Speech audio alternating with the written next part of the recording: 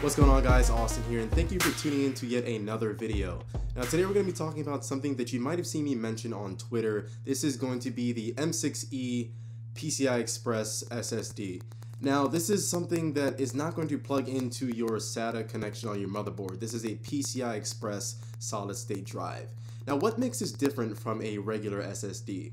Well, you might have seen my video editing build, actually the PC that's running right behind me, and in that build I threw in this baby right here. This is the Samsung 840 series SSD. This is a really popular SSD that a lot of people go in with many of their builds, and of course it's a regular standard SSD that plugs into the SATA connection on your motherboard. The difference between these two SSDs is that this runs through SATA 3 and this runs right into the PCI Express lane on your motherboard. So the thought process behind this is very simple. This is a hard drive, but it plugs directly into the PCI Express lane on your motherboard. So rather than having to go through a SATA controller like this does, this gets you direct access into your system, therefore increasing the read and write speeds. So there are two key differences, obviously the format and the speeds of these two. Now this is a very standard SSD, a lot of people, this is very popular Samsung series, and this is going to give you read and write speeds of about 540 read and 240 write, and these are in megabytes per second. Well, there's a clear difference between this one and this one.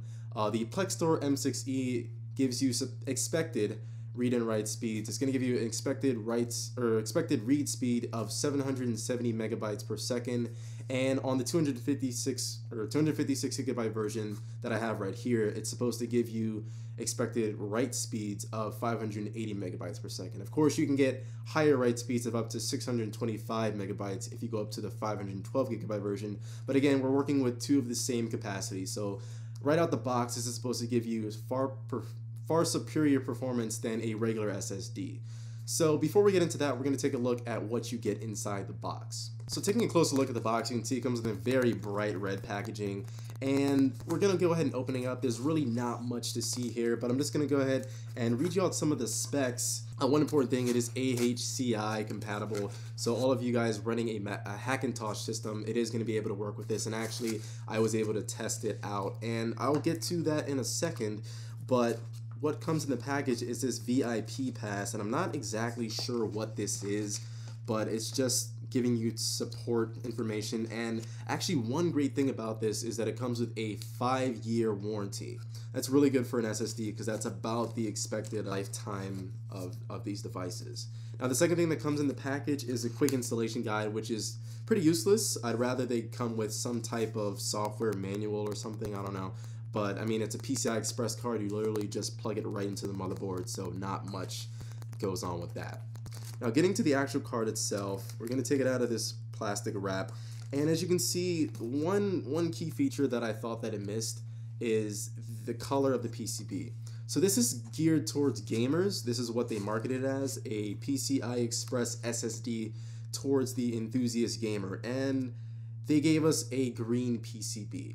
If you even search gaming motherboard, chances are you're going to be greeted with a black and red motherboard. This is the standard for gaming motherboards, and it just strikes me kind of odd that they gave us a green PCB. It really stands out in my system. Obviously, I'm not going to be peering into my system all the time, but if aesthetics is something that you really look into, well, this might be a little bit disappointing to you.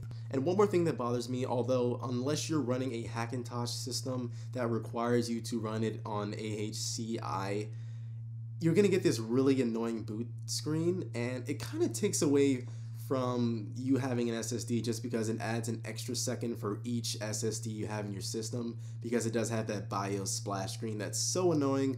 But again, it has really great performance, but it is going to slow down your boot time a bit if you're going to be running this on a Hackintosh. Other than that, that is the only negative I could find about this product. Everything else is really great. We're going to go into the performance really quick, and as you can see, it really does live up to the expected read and write speeds. Obviously, it's not going to give you the exact 770 megabytes per second read and write speeds, but it gets pretty close. So as you can see, we're running the disk speed test, and I'm using this benchmark just because I'm mostly working with videos, so this is the test that is going to apply most to me. So as I said before, the expected read and write speeds are 770 megabytes per second and 580 megabytes per second, and as you can see, the actual write speeds that we're getting are 680 megabytes per second and a write speed of 550 megabytes per second. Now compared to the Samsung 840 SSD that I'm running right here, you can see that these speeds are actually significantly lower.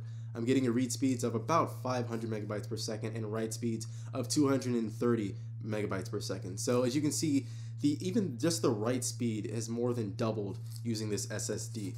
Now if we want to kick things up a notch, I did go ahead and grab a second one of these hard drives, and here I am running them in RAID 0.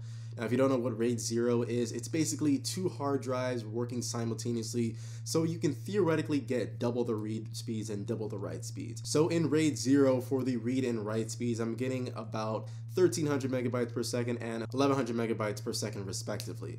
So that is the performance of the Plextor M6E SSD. And you might be wondering, well, yeah, I'm getting really great read and write speeds from this card, but what are really the advantages and who should buy this card, if anyone? Well, there are really only a couple things to consider. One, are you running a Crossfire or SLI setup? Now in my system, I'm running a GTX 760 and a PCI Express lane along with a Wi-Fi card and two of these Plextor drives. Now that still gives me space for one more PCI Express lane, I believe, but if you're running a SLI or Crossfire setup, this might not be the ideal setup for you, especially if you want to run it in any type of RAID configuration, simply because you're going to lose out on one of the PCI Express lanes. On the other hand, if you want really good performance, this might be the card for you. Now the last thing to consider is the price. Well, like I said, in my system, I'm running a Samsung SSD on my Windows operating system, and I have two of these in RAID for the Hackintosh setup that I'm running. I'll give you guys a rundown on that later. But the price difference is about $100 between these two. So if you want the 256 gigabyte Plextor M6E, that's going to run you about $300. And if you want the Samsung SSD, those are around $200. So you have to make that decision whether the increased read and write speeds are worth that $100 difference. For me, I really don't mind because, again, if I'm running these in RAID 0, I'm going to get ridiculous read and write speeds, and I work with a lot of video, and the processing time and rendering time really means a lot to me, so I'm going to benefit from this advantage. But if you don't really think you're going to benefit from this, then you might not want to go with this card.